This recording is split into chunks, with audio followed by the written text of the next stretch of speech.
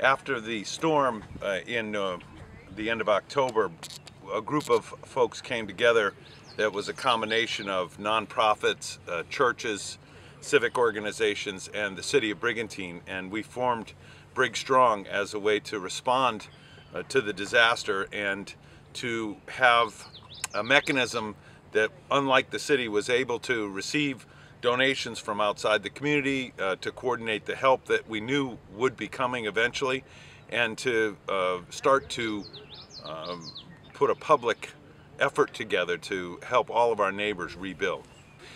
We've been able to raise resources and funds and distribute those to individuals who are trying to recover from the disaster.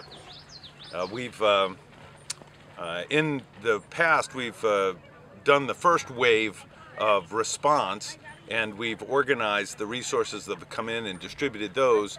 Now we're in a phase of giving good information to people. That's been an important aspect of the disaster, is to make sure people have the best information possible. And we're moving into the construction phase, which is to, now that people have the information, they have their plans together, we're going to help them to augment their costs by providing volunteer labor and materials when possible. Today's effort is a part of our work in collaboration with the Atlantic County Long-Term Recovery Group. Brigantine can't do this by ourselves. We've been closely partnering with the county effort, and the county has organized volunteers through the United Way, and they have volunteers here today that wanted to do a project that would move us forward.